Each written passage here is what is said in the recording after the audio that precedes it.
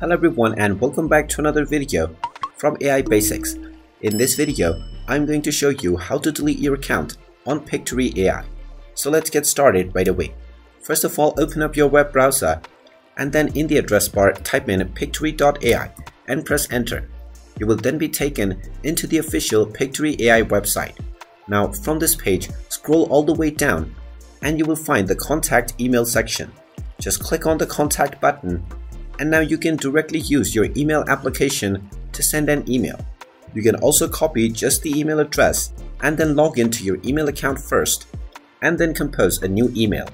Now within the to section, just enter the email address that you just copied, which is info@pictory.ai, and within the subject section, type in delete my account.